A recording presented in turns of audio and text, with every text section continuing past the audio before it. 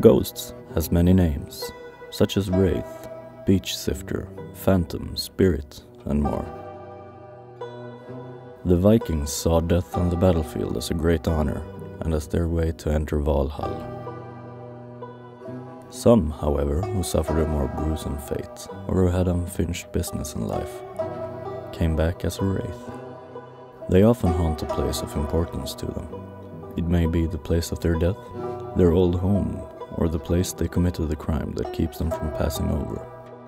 The ghost often takes the same shape the dead had in life, but in some instances it dons the visage of the state that the dead body is in.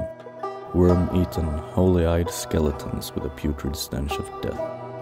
The beach sifters are a particular form of ghosts. They are the undead souls of drowned sailors. They were commonly buried in rock mounds at the beach where found.